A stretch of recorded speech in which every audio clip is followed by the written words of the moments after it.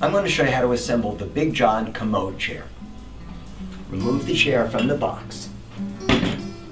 Open the two sides. Take the securing clips out of each side. Now hold on to those, you're going to use them in a minute. Extend the bottom of the chair. One side goes into one leg, and the other side goes into the other one. Line up the hole and put the securing clip back in through the hole. And the other side. Now we're going to install the Big John toilet seat to the Commode chair. Take the seat out of the box. It includes a hinge pack. The Big John hinge kit includes a right and left hinge marked right and left, a right and left hinge cover also marked right and left, 2 gaskets, 2 screws, 2 nylon beveled nuts, and 2 spacers which you will not need for this installation. Take the Big John toilet seat. Now the right side is as you're looking at the toilet. That would be the right and the left.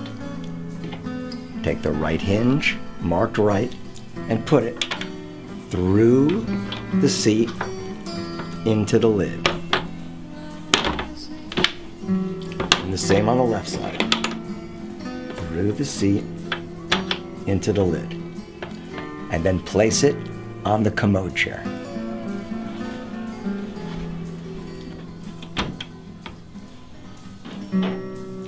Put a gasket under the hinge and put the screw right through the hinge into the chair, and do the same on the other side.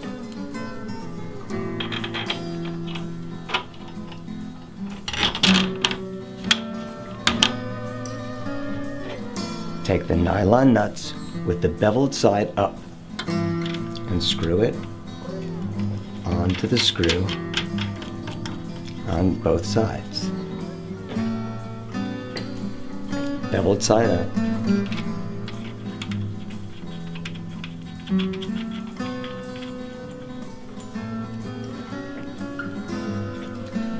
Take the hinge covers and slide them onto the right and to the left.